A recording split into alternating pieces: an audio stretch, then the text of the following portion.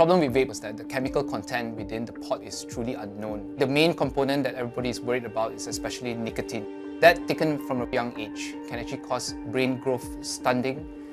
Nicotine is even more addictive than some of the known drugs around the world. The flavors in the vape pods is meant to pique your curiosity.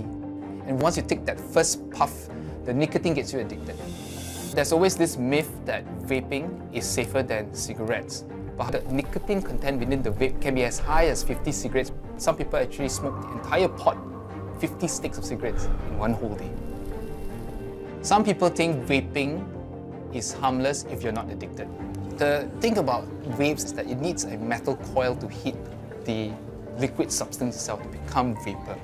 So the metal itself, heated repeatedly, can degrade, and it releases all sorts of metals and metalloids. So all these things are dangerous to the body. Risks of cancers are there.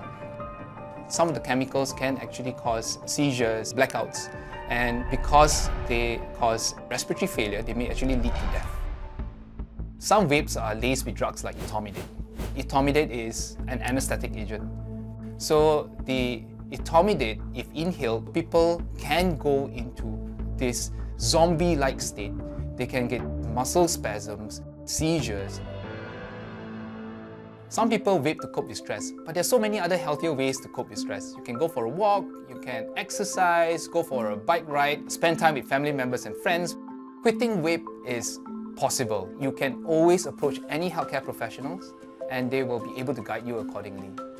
Get help to quit with the QuitVape program at gov.sg/QuitVape.